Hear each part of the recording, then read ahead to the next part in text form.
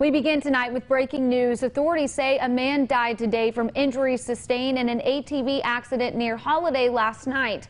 According to DPS Sergeant Dan Busing, the man was driving a Polaris ATV down a Little Lease Road last night just before 10 when he lost control in a curve. Busing says the ATV rolled and the driver was thrown from the vehicle. He was airlifted to United Regional with serious injuries and was pronounced dead this evening. The accident is under investigation. Stay with us as we learn more.